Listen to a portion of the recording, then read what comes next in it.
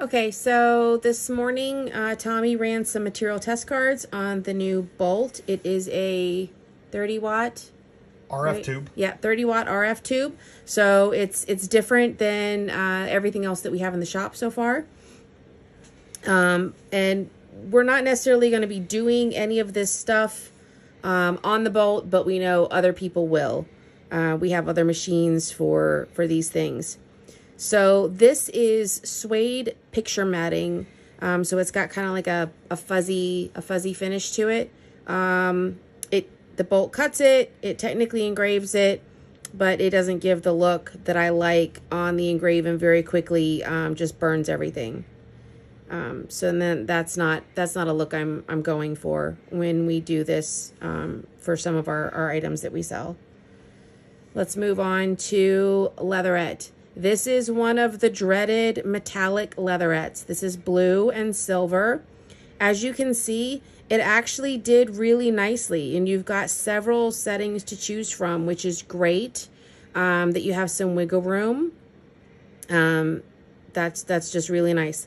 Oh, by the way, everything today was focused with the autofocus, and we were using the 1.5 lens. As you can see, it cut everything too. And then again, we have options for engraving. So this is fantastic. Here we have same leatherette, but this is red and black. Similar cut settings. Looks like it did pretty much the same. Over here, it did this lettering really nicely. Everything's easy to read. Not necessarily as happy with some of these bigger areas where it removed. But up here at, at 1,000 speed, we've got, some things that might work. So here we go back to some of the dreaded metallics. This is brown and silver. It's okay. This definitely needs some more tweaking and some more work. Figuring out, do we need to defocus? What do we need to do to get optimal results for this material?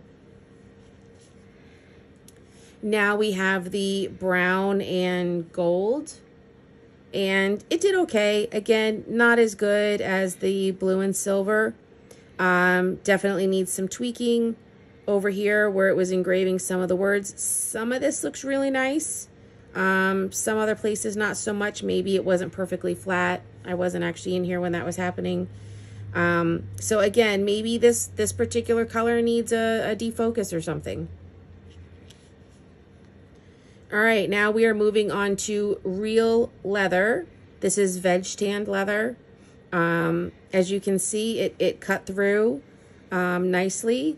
Did really well, and it engraved it. But I'm not sure that, that's something that we would really be doing with this material. The UV is what we would use for leather.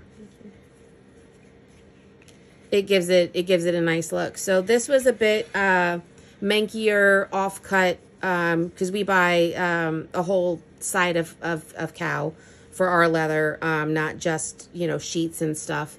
So he threw this piece in. It's quite a bit thicker. As you can see, it almost cut through, but not quite. Again, it did cut some at some of these lower speeds, 15, 10, 5. But whatever this outer cut setting was, it didn't quite make it. It's a little too fast. And technically it engraved it. But again, this is the reason why we have different machines, so that we can get the exact look that we want for every item. Now we will look at some of the two-toned acrylics. This is orange with white. As you can see, it cut nicely. It still has that little bit of sticky like it does on the other lasers. So I think that's just a material problem. But it's really not bad. But we can see we've got some really nice whites up here in 1,000 that I am extremely pleased with. Now, he did another test where he used the squares. This is one of the Lightburn generated test files. Some things moved. He had some problems, but no big deal. We can see exactly what we need to see. And again, up here at 1,000, it doesn't look too bad. It's not quite as clean as it was over here on this other one. So, you know, I'm not really sure what exactly happened there, but still really not bad. Now we've got some of this that has the 3M backing, so that alters how it cuts just slightly. But you can see it's still cut nicely. This is like a brushed gold that engraves to black. And there's some settings, again, you know, up here, you know, 800, 1,000 that are totally good. So all in all, I'm pretty pleased with how the little bolt did. So you just heard from Lois, and now I want to talk about this shape right here. So some people will argue that using this test file and all these little holes doesn't really give you an accurate picture of how it's going to cut or what it's going to cut. And I absolutely agree with it, but at least when you're doing this, it gives you a rough starting point. So if I see here that it cut at 25 speed and 50, but it didn't cut at 40, we've done enough testing and playing around with it to know that, you know, we're gonna jump up here to 60 just to be on the safe side. However, this shape right here is a fantastic design to set up cut settings for your testing purposes. It's a square, and then technically it should be a circle sitting on top, but you know, I'm not an artist. But to do it in Lightburn, it's a circle, then you put a square underneath of it, and you cut away all this. Just to give you a general idea. This gives you a lot more accurate, because you have the 90 degrees and then around and ovals. Will help you with your min and max power.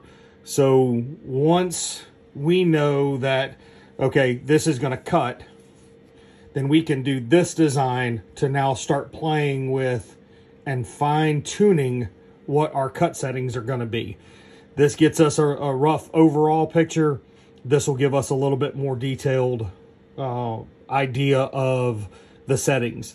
And again, we engraved all of these with the same focal distance, which is whatever the autofocus is set to, which for ours, after we ran ramp tests, is 1.7.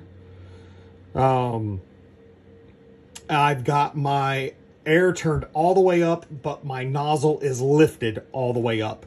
So some settings can vary based on where your air is and how much air and your focus. So when y'all start asking for what's your settings, it's not just about, well, I ran this at 525 and 20 for an engrave or whatever for a cut.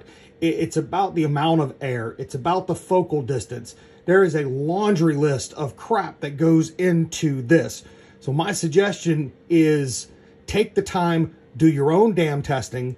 Stop asking everybody for settings, you know, unless you're just trying to get a general starting idea. And then guess what? This is a fantastic way to get a general starting idea. If you have any questions, let us know. Other than that, y'all have a great day.